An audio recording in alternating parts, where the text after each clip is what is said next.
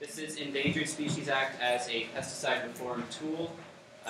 Glad you're here. Sorry for any scheduling or room confusion difficulties this morning, but we're glad that you made it.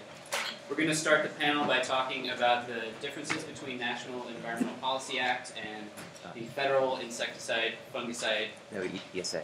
ESA, Endangered Species Act, Federal Insecticide, Differences between ESA and FIFRA. Gotcha. They're going to see how these translate into different scientific questions with regard to pesticide evaluations. This is going to lead into a discussion on legal strategies for using ESA. And then finally, looking at how smaller cases using ESA were then scaled up into larger cases. We're going to follow the panel with Q&A. It's going to last for about 15 minutes there at the end, so if you'll save your questions, we'll try to get to all those. Panelists are Jason Rylander from Defenders of Wildlife, May Code from the Northwest Center for Alternatives to Pesticides, Amanda Gooden from Earth Justice, and Colette Adkins-Easy from Center for Biological Diversity. Jason earned a BA in Government from Cornell University and a JD from the William & Mary School of Law, where he served as an editor of both the William & Mary Law Review and the Environmental Law and Policy Review. Before joining Defenders in 2005, where he now litigates endangered species and habitat preservation cases, Jason served as litigation and policy counsel for Community Rights Council and as an associate at the law firm of Perkins & Coy LLP. May earned a Master's of Science in Environmental Health and Toxicology from Oregon State University in 2000. She also holds a Bachelor of Arts degree from Northern Arizona University with interdisciplinary focus on international relations and environmental studies. She joined the NCAP staff in 2000 after working with the Peace Corps in Honduras to promote organic gardening and educate communities about pesticide risks. Prior to NCAP, she also worked with the National Pesticide Telecommunications Network, which is an EPA-funded education group. Amanda joined Earth Justice in October 2008 after clerking for the United States Court of Appeals Judge Diana Griffin in Baltimore, Maryland. Amanda graduated cum laude from New York University School of Law in 2007. During law school, Amanda was an articles editor for the NYU Law Review and published a note on the use of eminent domain. And then Colette received her law degree from the University of Montana, where she also earned... Minnesota, University of Minnesota. Oh, sorry about that. Where she also earned a master's degree in wildlife conservation before joining the Center for Biological Diversity. Colette was in private practice, where her pro bono work focused on preservation of endangered species and their habitats. She also served as a law clerk to the Honorable John R. Thunheim in the U.S. District Court for the District of Minnesota. Right? That's right. Cool. Each of these panelists is going to have 15 minutes. We're going to start with Jason. Great. Thank you very much. I'm glad to be back out here in Eugene, and thank you all for coming. I'm going to go through a short, hopefully very short, presentation about the differences between the Endangered Species Act and FIFRA in terms of the way both statutes approach endangered species issues and risk assessment issues, and then hopefully be quiet so that some of the more interesting presentations can take up more time. All right. So we all know, I think the purpose of the Endangered Species Act is to conserve endangered and threatened species. There are 300, actually about 1,380 some odd listed species now in the United States, and the authority for managing them is divided between the U.S. Fish and Wildlife Service and NOAA National Marine Fisheries. The heart of the Endangered Species Act is the Section 7 consultation process, and the key language there is that each federal agency shall ensure that any action authorized, funded, or carried out by an agency is not likely to jeopardize the continued existence of any endangered or threatened species or result in the modification of its critical habitat. That term, jeopardizing the continued existence, is defined as to reduce appreciably the likelihood of both the survival and recovery of a listed species in the wild by reducing the reproduction numbers or distribution.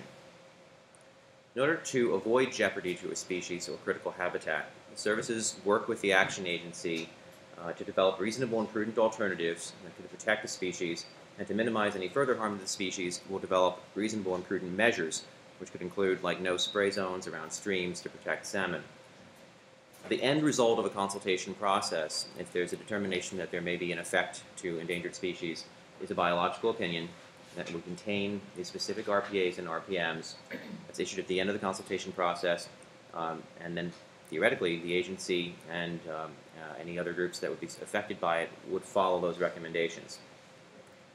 In the landmark case of TVA versus Hill, which dealt with the Section 7 consultation, the Supreme Court made clear that when looking at risk under the Endangered Species Act and assessing whether projects are going to jeopardize a species, the balance has been struck in favor of affording endangered species the highest of priorities. And they talk about institutionalized caution, or as we often refer to it as the precautionary principle, which really underlies a lot of the way the ESA is supposed to work. Where there's doubt, where there's uncertainty, the benefit of the doubt should go to the species itself when you're making regulatory decisions. FIFRA is a completely different animal. FIFRA sets forth a comprehensive regulatory scheme that is supposed to ensure that there is no unreasonable risk for people or the environment from a pesticide. The key word there is unreasonable. So automatically start thinking, well, what is a reasonable risk? And you realize that FIFRA is a cost-benefit analysis statute. It is not at all the same as the ESA. The heart of FIFRA's regulatory scheme is this registration requirement. So the way FIFRA works is it's prohibited to sell a pesticide unless it has first been registered by the EPA for specific uses, uses. The registration results in an EPA approval of a label, which functions as a federal permit that details the approved use and any constraints to prevent harm to the environment and human health. So at its heart, FIFRA is kind of a labeling statute, not an environmental statute, even though it contains language that requires some environmental review. One of the problems that we run into is that once a pesticide is registered, EPA and the manufacturers treat that label as sacrosanct and will not modify it without either the approval of the registrant or through a formal FIFRA cancellation process that can take a lot of time to go through. So, new information comes out that says a species might be harmed. EPA is not likely to do anything about it, and that's a real problem under FIFRA. The registration standard, as I mentioned, does not generally cause unreasonable adverse effects on the environment.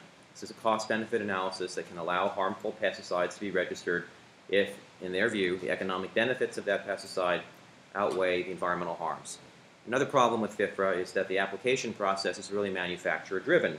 So the manufacturer submits all the information about the chemical composition, the modes of action, the proposed uses, and the potential harm to humans and the environment. And EPA relies very heavily on manufacturer-submitted studies when it's doing its own risk assessments on these pesticides.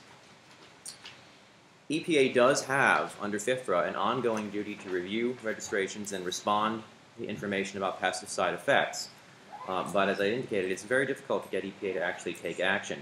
Every 15 years or so, pesticides that are registered go through a re-registration review, but there's still a kind of a burden of proof or a benefit of the doubt that's given to an existing registration for that registration to continue, rather than looking afresh at new information every time they re-register it.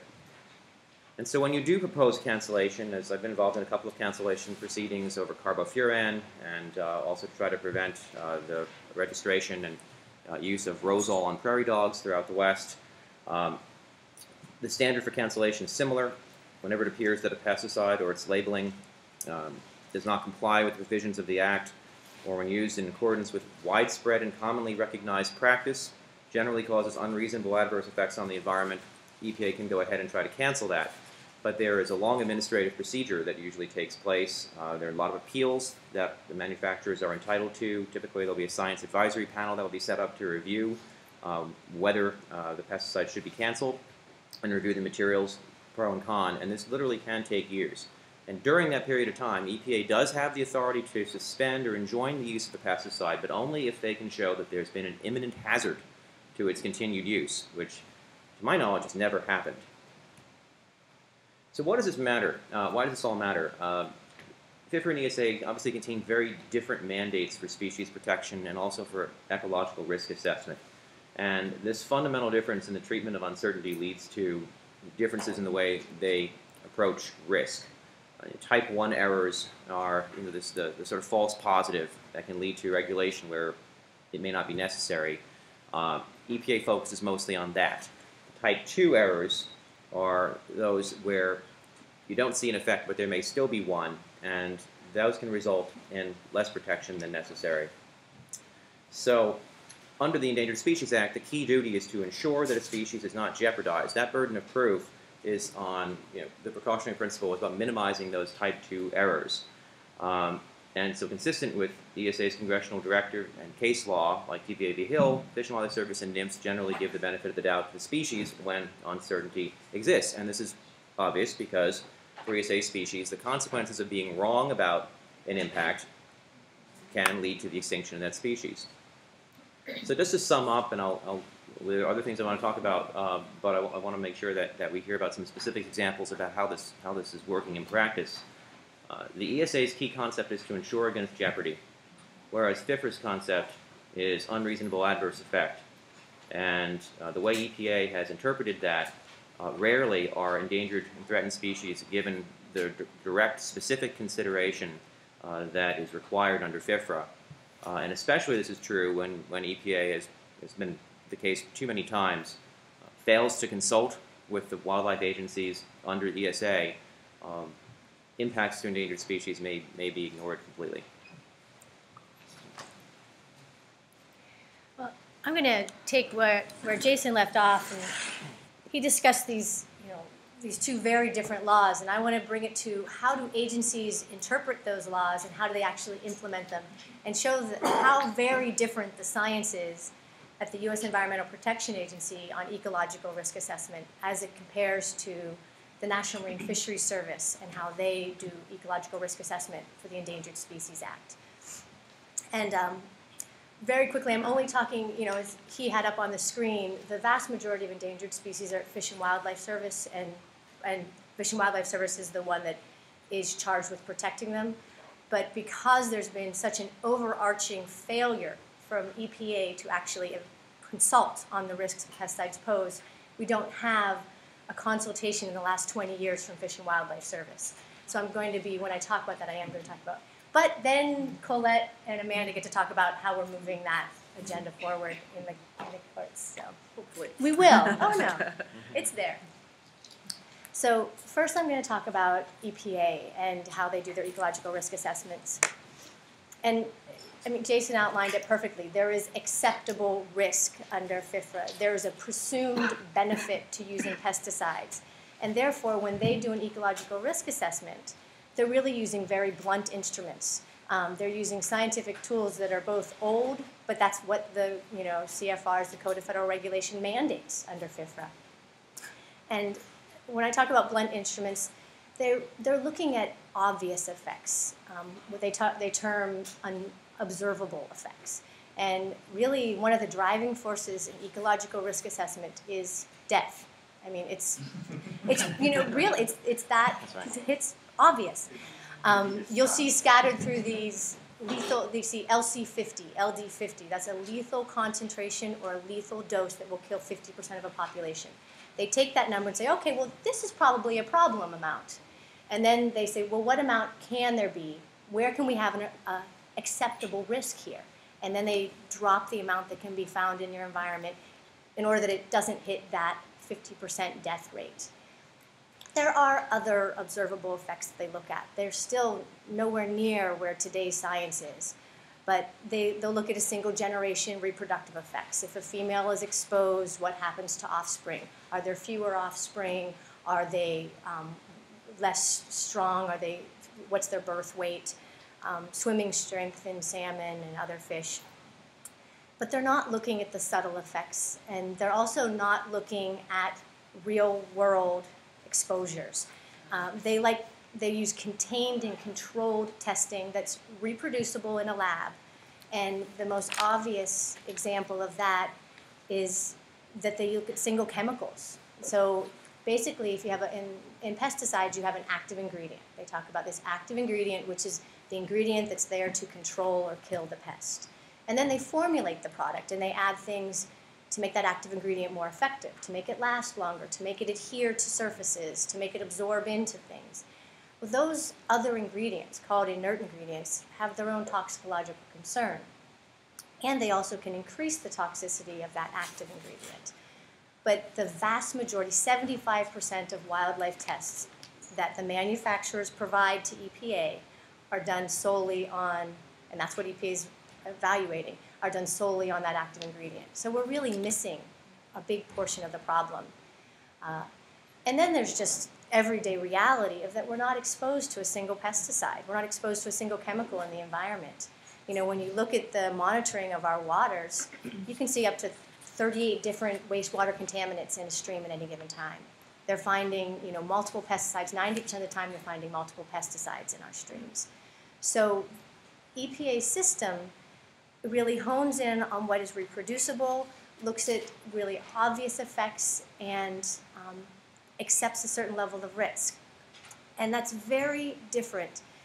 And that's how they interpret FIFRA, and that's how FIFRA is fulfilled. Very different than the way the National Marine Fisheries Service does ecological evaluations and perform that consultation process, as Jason talked about, to meet Endangered Species Act requirements. You know, simply put, in the Endangered Species Act, the burden of risk cannot be borne by the species. I mean, this is what Jason talked about. So if there is a risk, that means the action, the U.S. Environmental Protection Agency registering a pesticide has to bear the risk, because if the species bears the risk, there's a potential for extinction. And so what that means on the ground is the National Marine Fisheries Service cannot afford to underestimate risk. So they really want to understand what are the impacts, and because they are there to help not only maintain but actually restore these populations. They look at a broader set of data to start out. EPA looks at manufacturer-produced or manufacturer data. Under the Endangered Species Act, you have to look at the best available commercial and scientific information. So that means they're looking at peer-reviewed data. They're looking at grade data. They're grade papers. They're looking all over. They're pulling from universities, from private firms, as well as that manufacturer data, because the reality is the vast majority of information about pesticides is generated by those manufacturers. But they're going beyond that. And they are looking at the real world assessments. They're looking at baseline data. They look at what chemicals are already in these, what's already in the habitats. They look at the temperature of the streams, because pesticides, their toxicity changes with temperature. So in some of their consultations and their biological opinions, they had to increase the potential risk because there were temperature compromised streams increasing, and which increased the toxicity of the pesticides, and it was an external stressor on salmon because the temperature is also a stressor for salmon. So they're looking at what's an environmental baseline? What are the risks that salmon are already exposed to? What stresses are already there? Now, what does that mean when you add a pesticide to that? As compared to EPA, which has their blinders on and says, what's the impact of this active ingredient on a species without looking at what else is around them? And they're looking at chemical mixtures. I think I talked about that. The other big piece is they're not just looking at these obvious observable effects. They're really trying to understand and see greater concerns. About 10 years ago, there was a science that came out talking about, so there are pesticides that hinder a salmon's ability to smell. Fine, okay, I have a cold, I can't smell, whatever, my spaghetti didn't taste very good tonight. But that's not quite the same for salmon. When the National Marine Fisheries Service recognized this concern, they realized salmon use their sense of smell to find their natal stream, to spawn, to avoid predators. So the simple fact that they were unable to smell different pheromones and different things in the water meant that, yes, they were jeopardized. But that kind of study, that wouldn't have even entered into an EPA evaluation. They're also looking at indirect effects. So fine, a certain amount of pesticide did nothing to that salmon. But guess what? It killed off a huge percentage of the insects, the aquatic insects that those salmon feed on. Fine, the salmon were fine, but yet they're not going to be because their food sources disappeared. And it seems really obvious that you would have to look at that, but that's not the way FIFRA works. So what does it mean? Okay, they do things differently. So FIFRA needs to do we really need to improve FIFRA. But actually, we really need to harmonize these laws. We need to figure out a way for the EPA to match up with these Endangered Species Act requirements. And then there's two real reasons that we need to figure out how to deal with this clash of these two particular laws. The one reason is because a consultation starts at the action agency. EPA is the action agency. It is taking an action, registering a pesticide that may harm a species. So they do the first evaluation. If EPA finds no effect using their FIFRA models, they close the file cabinet and they never even talk to the wildlife services. So if they've underestimated risk, nothing's going to happen. And, well, I'm already pretty certain that they've done that on a couple chemicals. So we have, but that's another lawsuit for another day. So we need to make sure that EPA is using the appropriate tools to evaluate and answer the correct questions, and not answering FIFRA questions, but answering these ESA questions. Secondly, these two agencies disagree. They disagree on risk. EPA thinks there's not a problem, or there's a very minimal problem. National Marine Fisheries Service thinks there is a problem. Well, now we're at a place, and Amanda will talk about this when we talk about all of our legal work, where EPA refuses to implement the protections that have been required by National Marine Fisheries Service.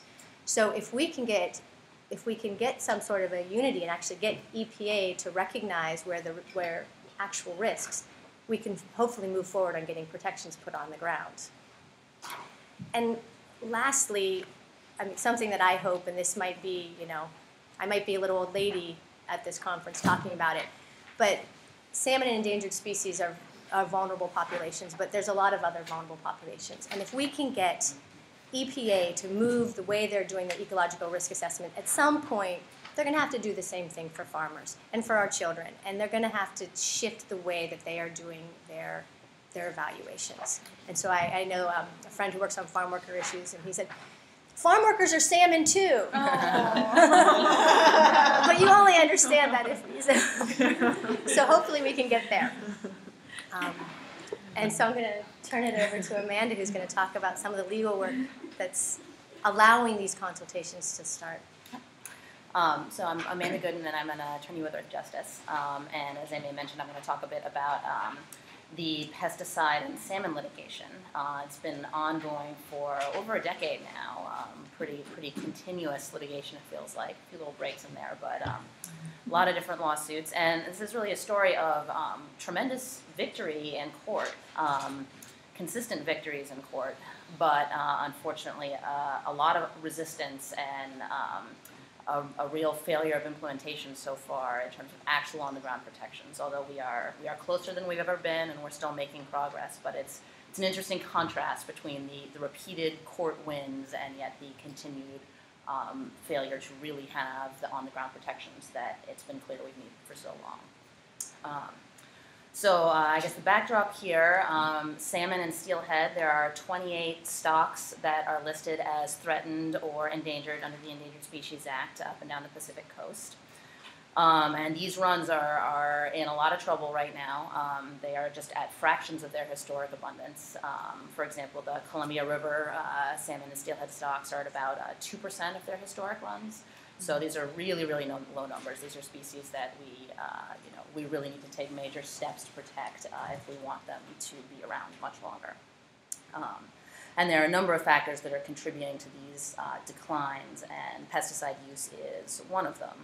Pesticide runoff from agricultural applications into the streams where salmon come to spawn.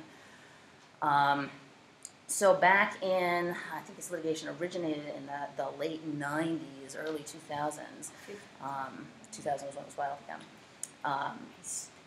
I came into NCAP and then it started. And then it started right there. I grew up with salmon. Excellent.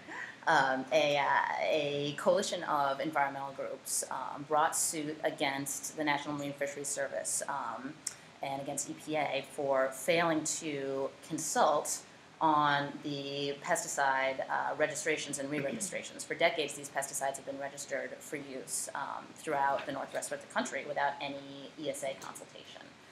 So this initial lawsuit was just to establish that a pesticide registration or re-registration is in fact an action under the ESA that is subject to consultation, and that when EPA takes that action, they are required to go to NMFS and to consult and to determine the effect of those pesticides on endangered species.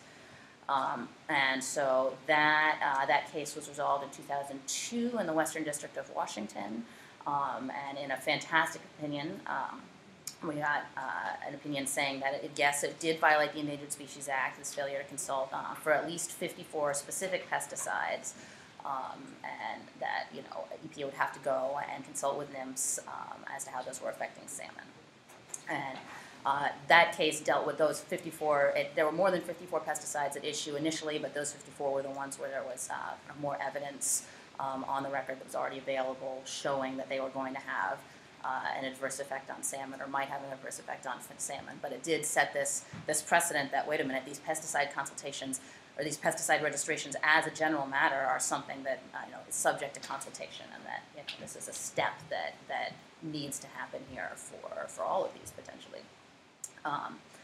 And as part of that initial victory, that first case, the court issued an injunction setting some interim protections until this consultation could take place.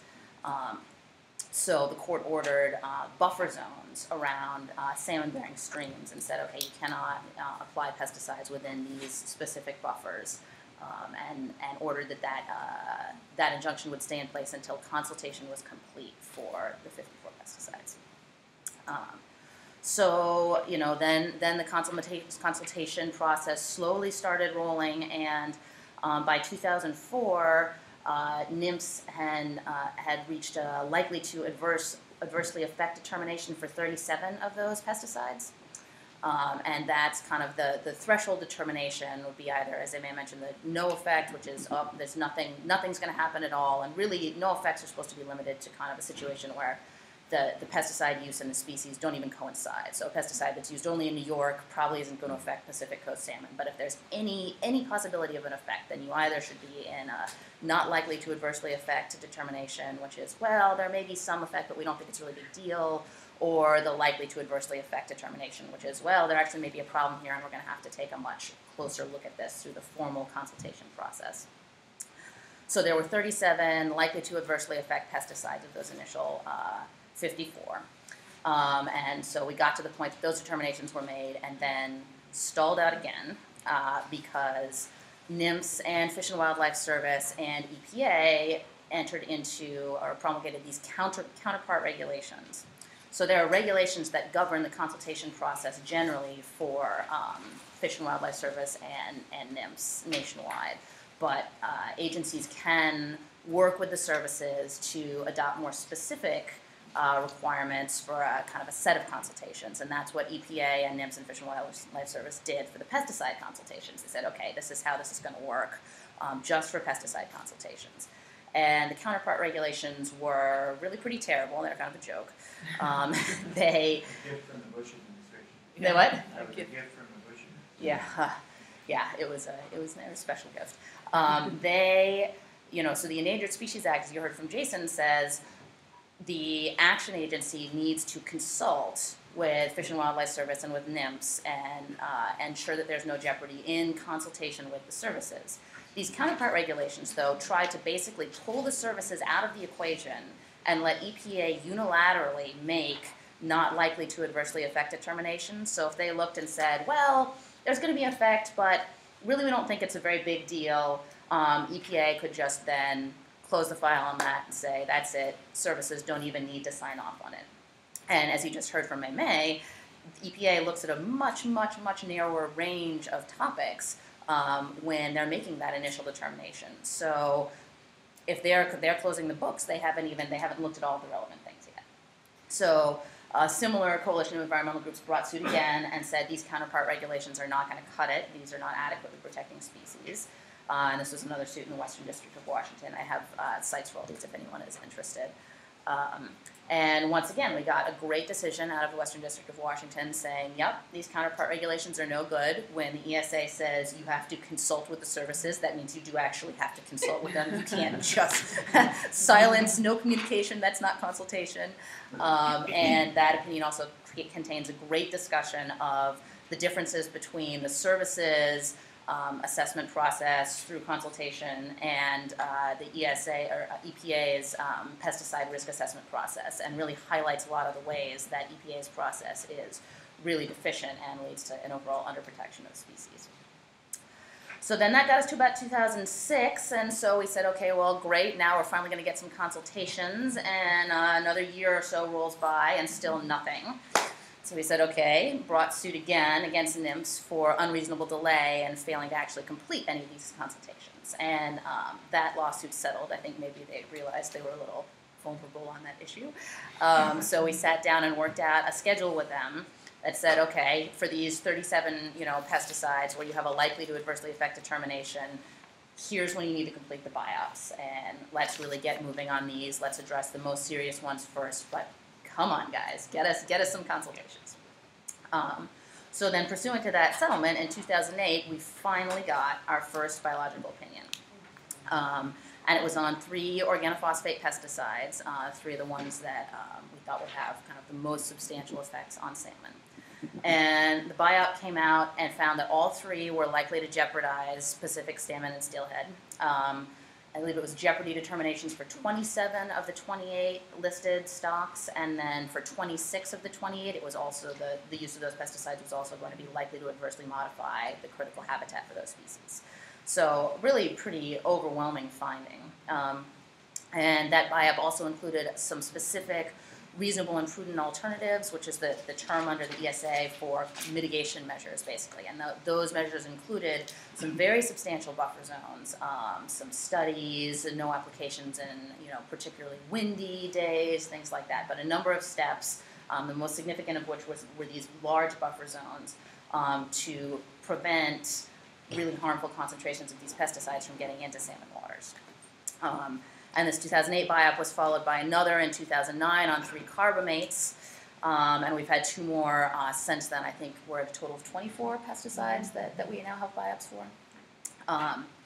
So we said, great, we've got these biops, we've got some RPAs, excellent, finally we're getting somewhere. And EPA took a look at the biological opinions and the RPAs and said, Nope. No thanks, no, not interested.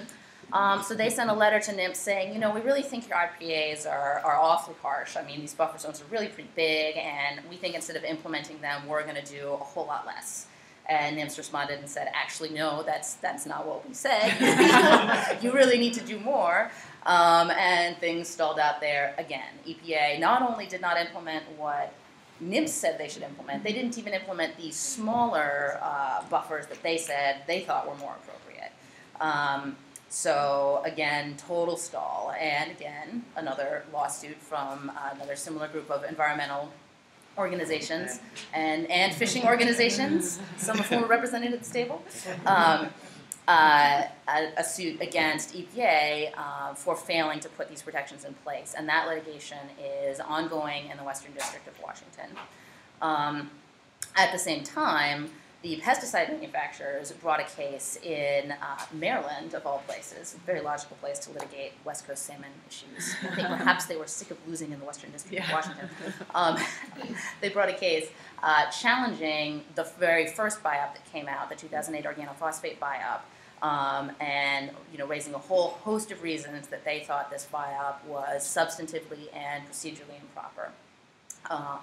And in that litigation, we already have a district court opinion upholding the biop and saying, no, this was not arbitrary and capricious. The services biop is fine.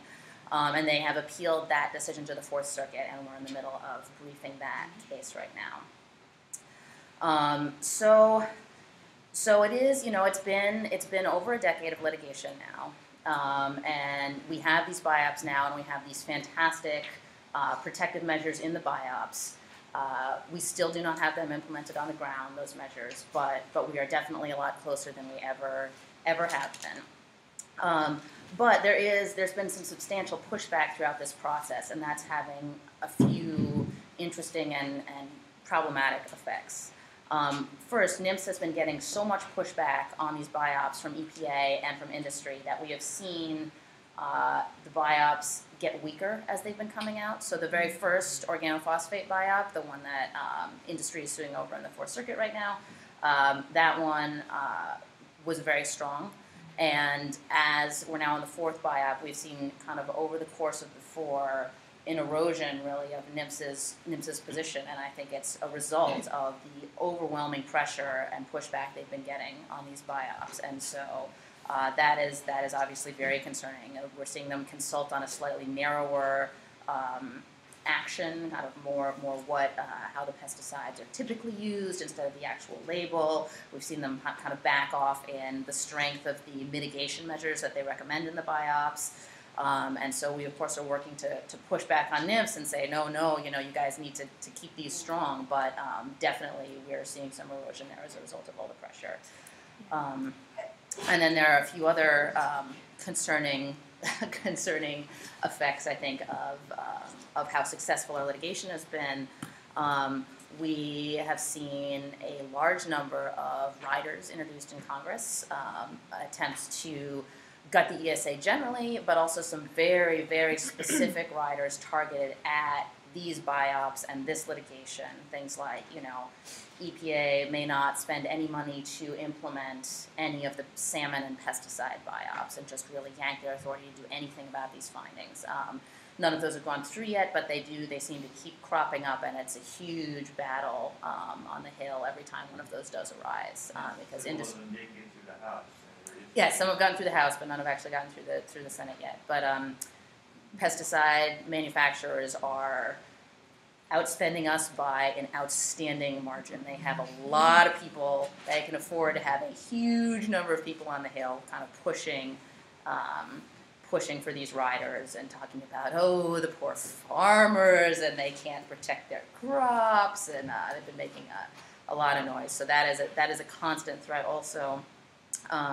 And as a result of this kind of longstanding conflict between EPA and NIMS, there is now, and as also a result of the pressure and the attention in Congress, the National Academy of Sciences is now looking at the science underlying EPA's risk assessments and underlying NIMS's consultations to determine kind of who's right, basically. They're calling balls and strikes on the best available science.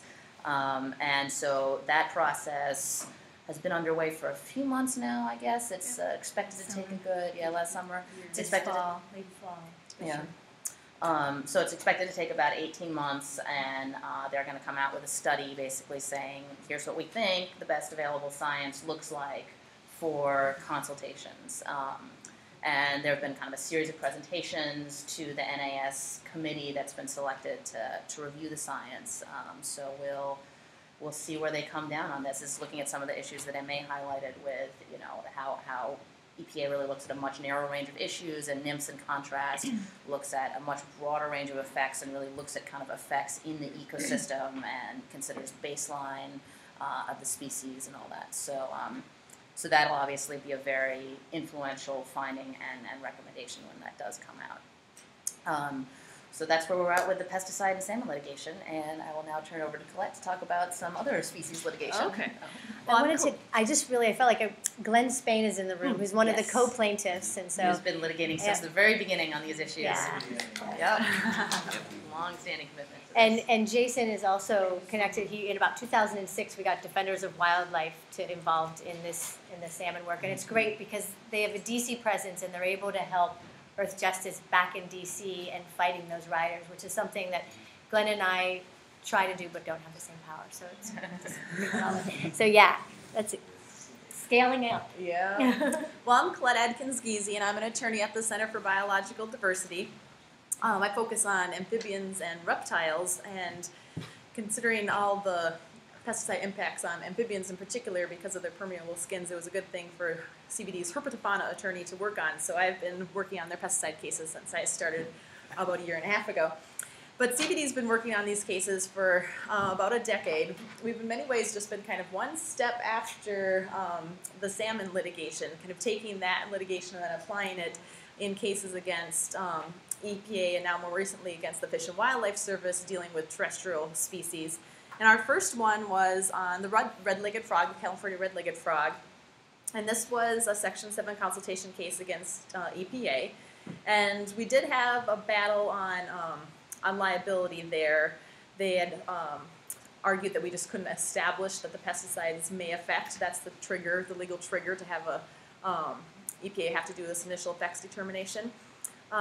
We got a positive liability ruling there, and then we're able to settle with the agency to get a consultation schedule and some interim injunctive relief where there were restrictions on pesticide use.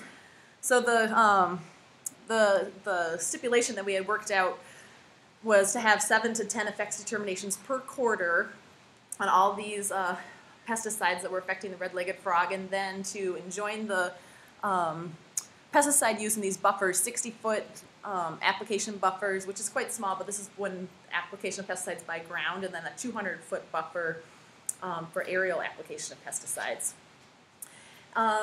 Although those interim restrictions, those aren't label changes. You might remember Jason talking about FIFRA being this labeling statute. These are just court orders. They're not an actual change to the pesticide label, which is important because EPA has refused to enforce these restrictions because they aren't actual label changes. Well, the next case then, we took it up, and first we started with just one species, the red-legged frog, and then we did another, the same case, but just a little bit bigger, against EPA again for failing to consult, this time on 11 Bay Area species. And this time, we ended up being able to just go right to a settlement with the EPA. I mean, they're kind of getting the hint, you know. Several liability rulings in a row here that, you know what, your pesticide registrations are going to trigger the consultation requirement under the ESA. So we got another settlement very similarly structured to the first one, where we've got a consultation schedule and then some buffers where pesticides can't be applied. This one was 3 to 4 pesticides per quarter and similar buffers. Well, we were hoping each one of these times that EPA would just get the hint and reform their pesticides program and start hiring more staff to do effects determinations on their own here, because they really have only been doing them in response to court orders, you know, and in many cases just court-ordered stipulations. So we decided to go big this time and see if that would finally push the EPA to take this, to make this program a reform. We brought this national case with 212 species and 385 pesticides. That was filed at the beginning of last year, January of 2011. And we almost immediately went into settlement negotiations with the EPA. So we've been doing that for about a year now. And we have made a lot of progress in those negotiations. I can't talk about the substance of that, but I can just give you a little bit of the tenor, which is EPA saying, you know what, this is a giant case, but you know what, that's still only just a fraction of our responsibility. Like, if we really need to start to do these for all pesticides, all species, this is a huge undertaking, and we don't have the staff, we don't have the money, our agency is consistently under threats as it is. You need to be patient with us here. But the problem is we already have decades of noncompliance, and it's taken so much work to get here. You know, we've talked about case after case after case, win, win, win, win, win, but still, you know, a decade later, you've got nothing on the ground that's helping these endangered species. So it's incredibly frustrating and difficult to be patient when they're really in blatant violation of the law. So we'll see how that settlement works, if we're going to get there or not. I'm feeling hopeful now.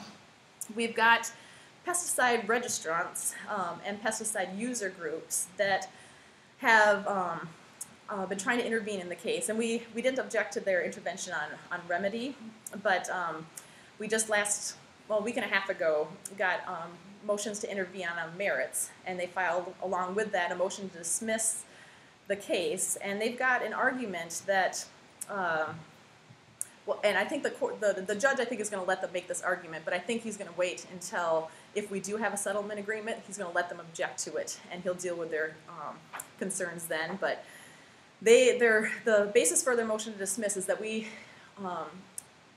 can't challenge these pesticides under the ESA. We should have brought it under FIFRA, because even though it's a failure to consult claim under the ESA, according to them, it's actually a challenge to the pesticide registrations. And FIFRA has an exclusive review provision where you need to challenge the registration within 60 days of it getting registered, and you need to bring that challenge into the Court of Appeals. Now, these registrations happened years ago for most of them, and the problem with that argument is that it pretty much was already decided in these earlier cases that Amanda was describing. But there's been a series of cases since then that haven't, only one case has addressed it directly, and it was just a District of Arizona case, and we're hoping that our judge won't think that District of Arizona judge was very smart, because that, it was the exact posture of a case. That case brought ESA only claims, and the judge said, those are all barred because you should have brought those claims under FIFRA. So that's what I've been working on the last couple of weeks, is trying to get ready for our motion, our opposition to that motion to dismiss. But I think it's a bad argument, and I think we should be able to win that. And we've got a good judge, so we'll see. But the problem, though, even though with all these cases, we've got EPA agreeing to a consultation schedule, but this is just for EPA's half of the deal. So EPA puts together an effects determination. We need that to ever have some conservation value on the ground. We need the Fish and Wildlife Service to take that effects determination, turn it into a BIOP that has mitigation measures involved. Fish and Wildlife Service has just blatantly refused to do that. We've got letters between the agencies where EPA sends their effects determinations to the Fish and Wildlife Service, and Fish and Wildlife Service writes back and says, no, this is not sufficient to initiate consultation because your analysis is terrible. And we have some sympathy for that because, you know what, EPA's analysis is pretty terrible. This is what we've discussed here. They're not doing a good job looking at it. Sublethal effects, they're not looking at the mixture of pesticides that these species are exposed to. But it's a little bit of a difficult position because we're never going to get there unless Fish and Wildlife Service just starts to do this analysis. So we've got these agencies pointing fingers at each other, and so we brought the next case here, which is to sue Fish and Wildlife Service now for failure to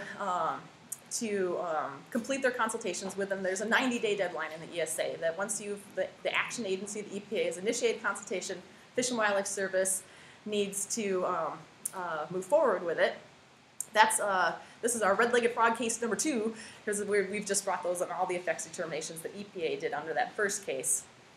So we brought that case in fall of last year, and we've entered into negotiations with Fish and Wildlife Service. We also brought a jeopardy claim against EPA, arguing that their failure to complete consultation is resulting in insufficient protections of the red-legged frog. That's not a great claim, but the claim against Fish and Wildlife Service is pretty solid. They've got one minor defense, which is they think that this case is precluded by some language in our first settlement agreement. I don't think it is. But what they say to us, and again, can't talk about the substance of what they've offered in terms of settlement, but they're just saying, you know what, we just have no possible capacity to do this. We are just swamped as an agency. And you know what, when it comes to these pesticides, these are, you know what, we're going to get challenged by the pesticide industry. NIMPs, they've got way more resources than we do. They put together these hundreds of pages of giant BIOPs, with fantastic analysis. We've got 2 people in the DC office that are set to do pesticide BIOPs. And we can't even deal with your red-legged frog. And pretty soon you're going to sue us on the Bay Area case. And now you're going to sue us on all the pesticide effects determinations that come out of the national case. We can't possibly do it. What do you want out of us? Hire more people. And they're like, what? Budget constraints. So it's a difficult position because we have sympathy for the Fish and Wildlife Service when they say if EPA would just, they're the experts on this toxicology stuff and the pesticides, why can't they give us a decent effects determination so we can actually do a BIOP that's going to be decent? But we're hoping that this NASC process, the National Academy of Science study that Amanda had talked about, will bring some relief there, where we've got a panel of scientific experts that says this is what needs to happen in an effects determination, this is what needs to happen in a BIOP, and we'll hopefully get these agencies prompted into action. But in the meantime, part of the reason why we brought this suit is we just feel like you can't wait anymore. We just can't keep on waiting. Now they say wait another year and a half for NASC to come out. At some point, you just need to have these agencies be put under a court-ordered schedule so that they start hiring additional staff and start plugging through them. I think that's all I want to say. If I could just add one thing before we go to questions, just to follow up on something Colette said about this jurisdictional battle that is brewing in the courts over whether you need to sue under FIFRA or under the ESA for violations of the consultation provisions. It's particularly insidious because the ESA requires that you give 60 days notice before you sue an agency for failing to consult. FIFRA requires that you sue within 60 days, so do the math. So you end up, if FIFRA ends up trumping the ESA and this takes hold, and there have been a couple of courts now that have suggested that it does, then you may not be able to bring a Section 7 consultation claim. And that's squarely at odds with the Washington Toxics line of cases that we've been talking about. But you know, it's just part of the strategy, and it's a big issue that we need to beat back. Yeah, I think before we jump, I just want to make sure, does anyone else want to throw in any last thoughts before we move into questions?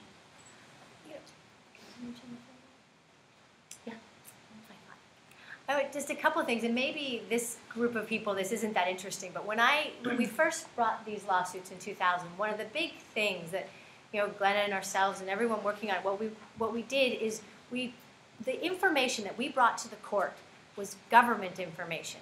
We said, here's EPA's re-registration eligibility decision, and these are the risks that they show, and we actually used their less than adequate science to demonstrate a risk, and then say, but EPA, even though they recognize there are some problems, they haven't consulted. And same thing with the interim measures. When we first got the on-the-ground protections they were court-ordered, but what it was is we looked at voluntary measures the government had already established to reduce pesticide exposure to endangered species. And I think that was a key piece, because the reality is that the courts are going to defer to an agency. And so if we were to bring outside peer-reviewed data, at some point the courts would feel like we're not scientists. We're looking at the law. And so I think it was really important that the data we brought was all coming from the agencies that we were suing. I don't know, that might be like obvious to you guys, but I was coming out of, you know, totally different realm. And the other piece that we're dealing with, you know, we talked about how the fact that these biological opinions are getting weaker. There is an intimidation factor. I really feel that Fish and Wildlife Service has been intimidated after these industry lawsuits against the National Marine Fisheries Service. I mean, they were pretty intense, and it was exhausting. And they just say it out loud, like, we know we are going to get sued, and we need to make these giant things. We got 2 people. You know? So we're small. I don't know, but one of the things we are doing is we're in the process of a FOIA, Freedom of Information Act request with National Marine Fisheries Service. So we want to know how it is that you how you weakened these biops. We want to understand it. We want this justified, because if you can't justify it, we're going to challenge it. And they have thanked us at every step of the way. I mean, every case we've brought, I get anonymous emails from home, you know, from people saying, oh, well, you know, I'm linked in this way, and I just want to thank you. So, I mean, I feel like the people at the agencies recognize what they're up against. Anyway, so the FOIA is also coming, and we'll see where that goes. Okay. All right. So I think you Yeah, have the first sorry. question. Go ahead. Well, basically, I think you should add people to your endangered species. Exactly. 1 in 3, they say, will soon be getting cancer. My daughter came down, I believe, because of herbicide use at her home. She came down with non-Hodgkin's lymphoma. And we know one research project after another has said they're connected. Right. But nothing's done. I mean, you go to any store and you get the same herbicide. And all our money goes to Cancer Society, it goes to breast cancer, for cures. But there's nothing for prevention. I think you're the only organization I know, your groups, that really talk about prevention. And I don't know of any others that do. Even with this huge amount of money going into cancer research, it's all cure, not prevention. Yeah. No, we absolutely. I really would like you to think about being a cancer prevention too, and people. Because people are endangered. There are whole clusters of communities that everyone comes down with cancer. No, I and absolutely. it's sort of a joke in a way, but it's not a nice joke. Can everyone hear what you're saying? I really hope that we are setting a precedent, because, I mean, as I said, if they have to do this for salmon, if they actually have to look at sublethal, indirect effects, then they have to do it for humans too. They absolutely. And I really... They don't. No, they don't, because the Endangered Species Act has teeth. And, you know, Safe Drinking Water Act and all of we don't have the same power. You're really right, and I'm sorry. You get almost no money in your funding in comparison to what you're fighting.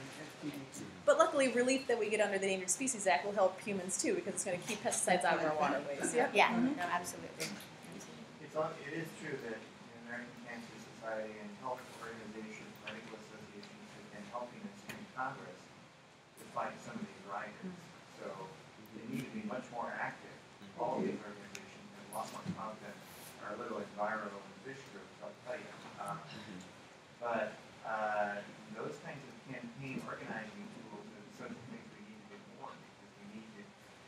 bring this right down to a human health issue. And we try to do that in all of our media. We try to do that. The salmon is a food.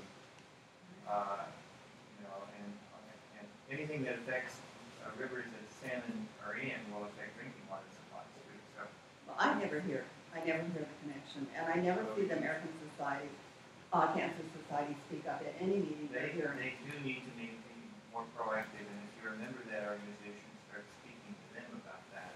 I would never go on. No, go on. They stay away That's from what us. you do. Some of us should. Raise the issue. Well, maybe you're right. I'm just curious along those lines, where, like, who's behind the, like, if the same companies that are making pesticides are behind the cancer research as well? If anyone knows. Bayer Pharmaceuticals, Bayer Crop Science, yeah, there's definitely a very Yeah. There's an extended relationship between petrochemical companies, pesticide manufacturers, pharmaceutical companies. They basically have a really kind of sick, slick scheme going in which they make the pesticides and make us sick, and then they make the chemotherapies and make us well, and have all the research on it. I have a question or is a comment.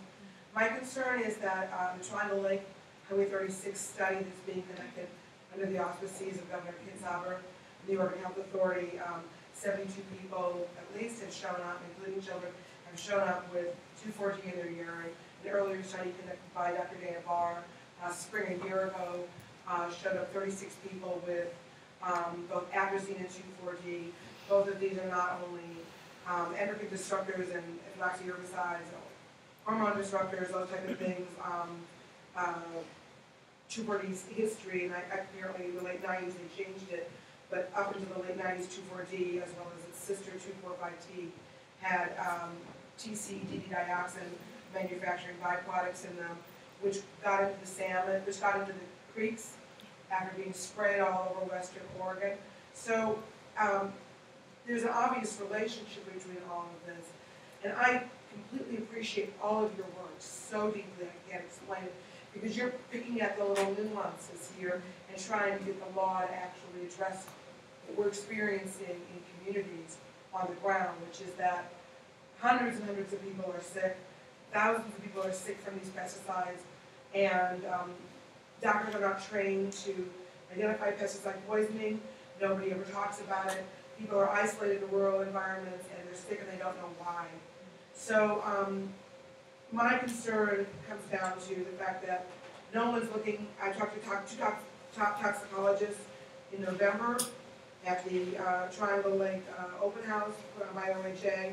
Nobody there is, and those toxicologists acknowledged the dioxin poisoning. They said nobody's looking at the POPs, that there's persistent organic pollutants such as the dioxins in the streams. There's no money for it, yet we know that I believe that's what's affecting the salmon, because I have half a mile of Salmon Creek on my property, and I've watched them decline over the last 30 years.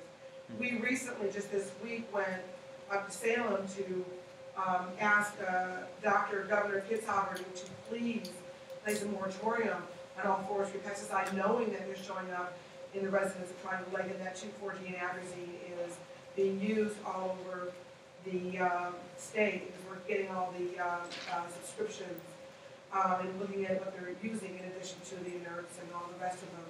But, so we're looking at the bigger picture, you know, and you're looking at the nuanced picture. How do we figure out ways to work together, to push on the politicians who do have the executive authority, such as Governor Kitzhaber, to just put a hold on the pesticides until they can prove there's no harm? How do we figure out ways to make this all work? Because he does have the power to do it.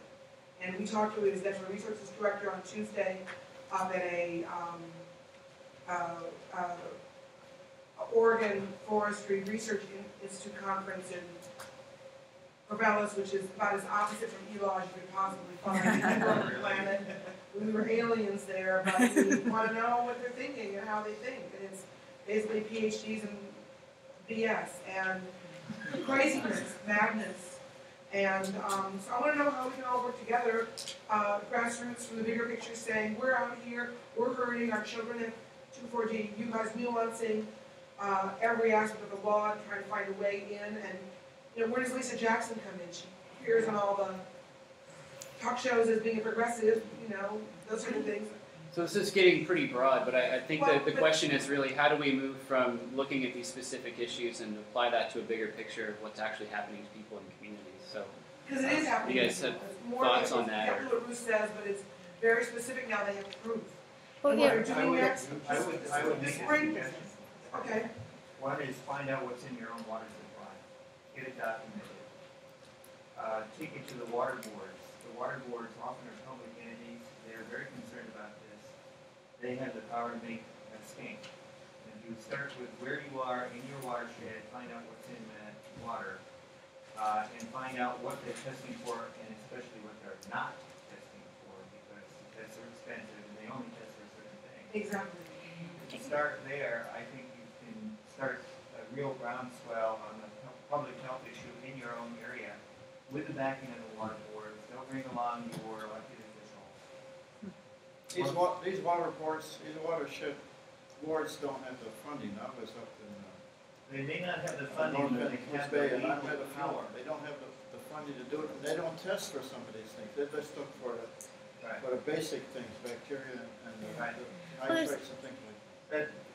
But work with them to see that they can get the funding, see that they have support on that, and then when you have results that Where are you going to get the funding? you look around any way you can. That's an issue you do item by item, watershed by watershed, board by board. So before we move on to the next question, do you guys have anything to add into that discussion? Please, I'd But- love to hear from you.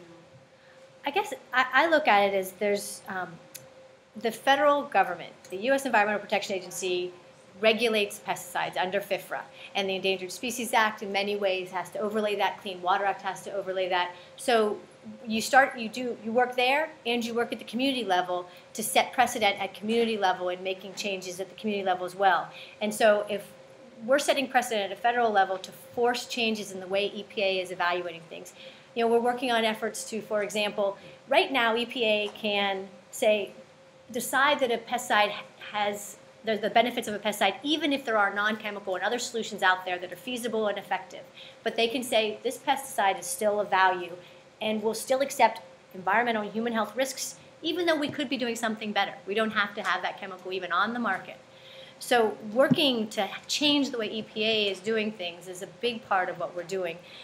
Being on the ground in your community and saying, hey, there's a risk out here is a huge part of recognizing why, you know, that is a justification.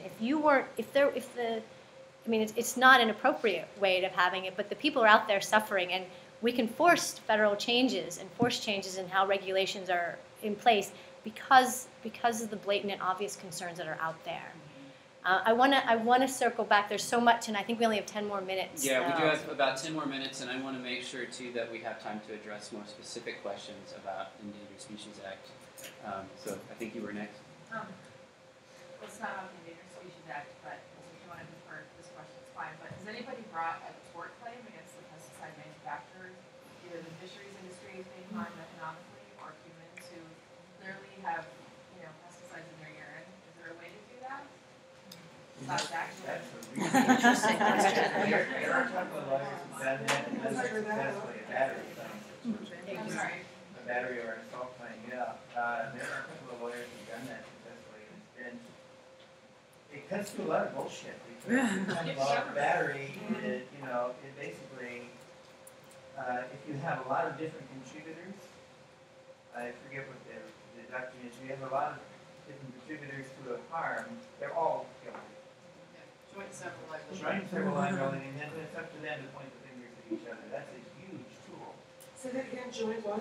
Joint and several liability. Joint and several liability. They're You all just guilty throw them of all the in a second bucket and deal. let them work it out. Exactly. So I'll mention, too, that we have another panel tomorrow that's going to address some questions like that, and one of the panelists is an attorney from Portland named Larry Sokol, who I believe handles cases exactly like that.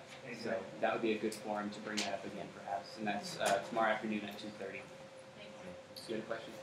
Yeah, I was interested in terms of finding out what kind of strategies are you using, given this downward weakening of buyouts, and given that the comment process, obviously, on buyout, what kind of strategies are you implementing to try to build a record for litigation so that when you do have this downward shifting of buyout, you then have something in the record that you can point to, especially given that it is problematic, given deferential standard to agency science, to get your own experts into the mix there?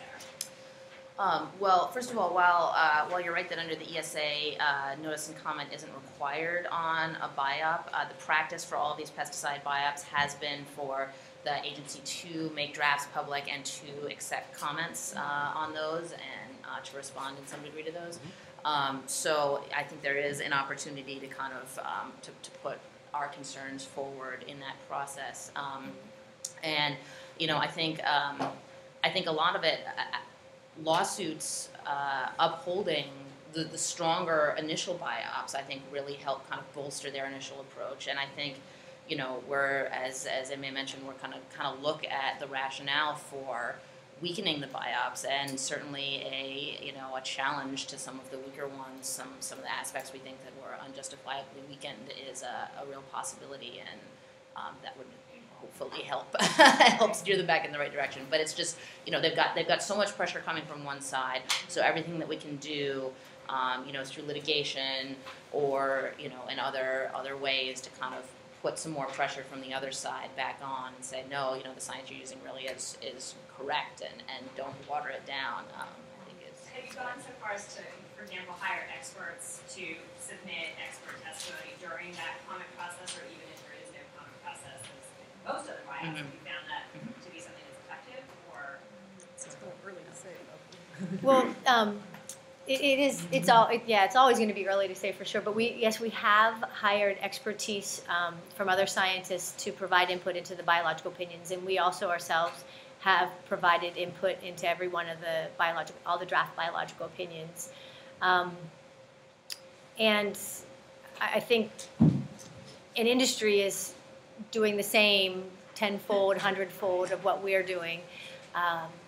It's hard to say where it's going to go, but definitely that pressure has made an impact, and I think it probably is going to have to take it back to the courts to explain that the Endangered Species Act is worst case scenario, and the way industry is presenting their science, they are looking at best case scenario. And it's amazing that they can create their protocols and their methodology in order to find the answer that they already wanted to have. And I recognize that I'm to some extent doing that, but I'm also acting under the guise of the Endangered Species Act, that we're supposed to be looking at worst case scenario. So it's. Are you people are you pushing this from the federal level? I missed some of this in the beginning. Are you from more on the federal level or state level? And some of these water quality and these buffer zones, are they a state by state thing, or you're not imposing this at the federal level yet? And Washington and Oregon and California have different buffer zones in effect right now, is that correct? It is federal, and the reasonable and prudent measures and reasonable and prudent alternatives that have come out of these biological opinions they pertain to the habitat of endangered species throughout. So it's Washington, Oregon, and California, generally, and Idaho. Yep, will all have the same. They've all been prescribed similar similar buffers. So the water quality, there is buffer zones in effect right now in the forest or agriculture area and the residential area. Is there buffer zones in effect in these states? There are, but they are the interim measures which were court ordered, and they're only for a small set, at least in the salmon cases. There are other interim measures for others. But what we're hoping for is long-term measures that actually are more enforceable and can create greater compliance. So the fish are more important, they're more protected than human beings or the animals. It's pretty ridiculous that the Endangered Species Act is more powerful, and I hope that we can set that precedent, because it shouldn't be that way. I think maybe before you came in we talked about farm workers or salmon too. Gentleman down here had a question, and then I want to mention we've only got about 5 minutes left, so the CLE form is going around. We need to make sure that we find that and that you folks have a chance to sign it when you need to. Two questions. Sure. Have you considered using the ESA Section 7D provision to stop the permit applicant or the agency from air retrieval permit resources until the consultations are complete? Number two, since the judge agreed with you that the counterpart regulations were invalid, are those regulations still in the books and why? The second part of that first, there are portions of the counterpart regulations that were vacated and portions of them that are still on the books, but the particularly problematic part was vacated. In terms of 7D. Let me take that one, because I actually have a case that provides an interesting sort of practice lesson for any of you attorneys. I brought a case against EPA for failing to consult on Rosol, which is chlorphacinone, which is used against prairie dogs. It's a blood thinner. It's spread all over the West. Prairie dogs eat it. They slowly bleed to death. They're scavenged by raptors, which then it's a gift that keeps on giving. Then whatever eats the prairie dog gets the same poison in their own bloodstream and reduces their fitness. I sued and tried to negotiate a settlement with EPA. NRDC later sued as well, and the cases were consolidated. Judge came out with a bizarre ruling that actually threw out my case because it did not include a 7D claim. And during the course of the case, EPA had agreed to begin consultation but had not completed it. So I filed a motion for reconsideration and explained why my complaint did in fact address the circumstance that we were in and was allowed back into the case.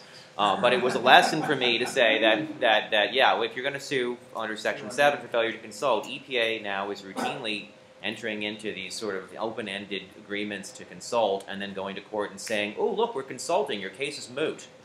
So include your 7D claim so that no judge will come back and say, well, no, consultation actually has to be completed. And until consultation is completed, the pesticide should actually be enjoined. There's only been 2 cases so far that I know of where we've been successful in actually getting a pesticide registration rescinded or enjoined pending the completion of consultation. One was brought by NRDC. It was a spirotetramet case involving bees out of the Southern District of New York. And the other one was my partial victory in Rosol, where we at least got EPA to pull the use of Rosol in 4 states that they had not consulted on. The judge would not pull the registration for the other states because those had been operating under state special local needs permits, and this is a whole other thing we won't get into, but I'm happy to talk about. States do also play a role in pesticide registration. They do issue their own permits for compounds that are already registered for different uses, and so to the extent that there are state issues with use, that's another place where people should be politically active and astute, because EPA just rubber stamps every state's special local need permit. In Rosol case, and I'll stop in a second, EPA did, in its effects determination for Rosol, determine that the way to apply Rosol most safely would be to hand bait prairie dog burrows so that you get the poison 6 inches down into the burrow so that there's less opportunity for secondary poisoning due to other birds or mammals that might find the bait and eat it. Well, 2 or 3 states have issued special local needs permits saying, no, we think mechanical baiting is better. Well, it's a heck of a lot faster. There are some studies that say it's less precise, which would then increase secondary poisoning. But here we have EPA actually saying, all right, if you're going to apply this thing, here are some strictures. And the states issue these permits saying, no, we don't like those strictures. We're going to let you do whatever you want. And then EPA approves them. And I've tried to get EPA to deny those, saying, hey, this is a blatant violation of your own registration that you've issued. And so far, no luck. So just to clarify, 7D requires completion of consultation, or what is it? 7D prohibits irretrievable commitment of resources pending the completion of a consultation. So, yeah, it can be a basis for an injunction. That's right. Yeah. We're out of time. I think we need to make room for the next panel to move in. So I want to thank our panelists.